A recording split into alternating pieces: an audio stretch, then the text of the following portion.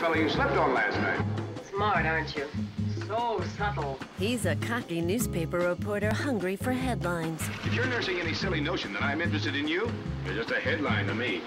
Your ego is absolutely colossal. She's a runaway heiress trying to keep off the front page. You think I'm a fool and a spoiled brat. I've always been told what to do and how to do it and when and with whom. You know, I had you pegged right from the jump. Together, they take the battle of the sexes on a cross-country road trip, only to discover love is just a four-letter word. I asked you a simple question. Do you love her? Yes! But don't hold that against me. I'm a little screwy myself. Clark Gable and Claudette Colbert star in director Frank Capra's romantic comedy masterpiece, It Happened One Night. Here's to the merry-go-round. Winner of 5 Academy Awards, including Best Picture. Saturday, March 22nd at 10 p.m. Part of 31 Days of Oscar on Turner Classic Movies.